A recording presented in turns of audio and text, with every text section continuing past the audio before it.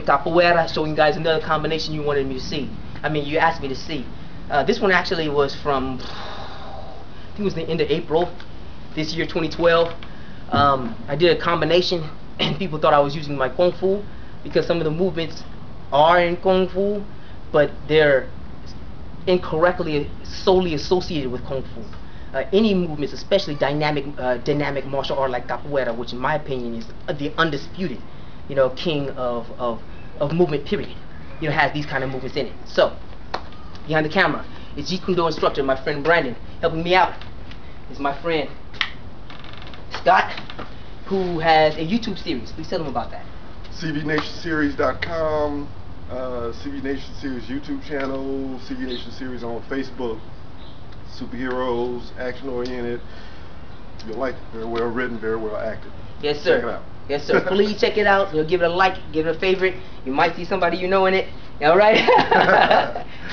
So here's the combination that I want you guys to see. It starts off, all right, with a low kick, jab, low kick combination. So I did a low kick check, a jab, he blocks here, all right, low kick right here, boom. Now what happens here is that sometimes they check, sometimes they don't. Just happened the guy I was dealing with, he checked, which I like them to do.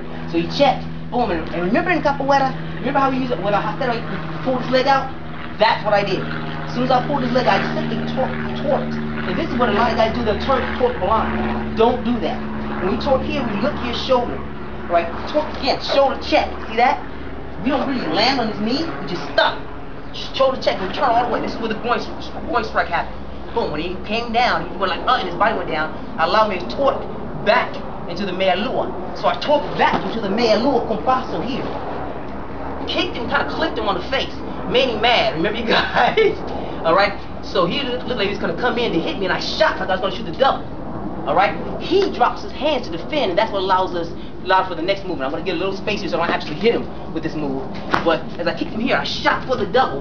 Notice how I have my guard up so that I don't do the wide face double that a lot of wrestlers do. Always keep the guard up just like we do in Capoeira.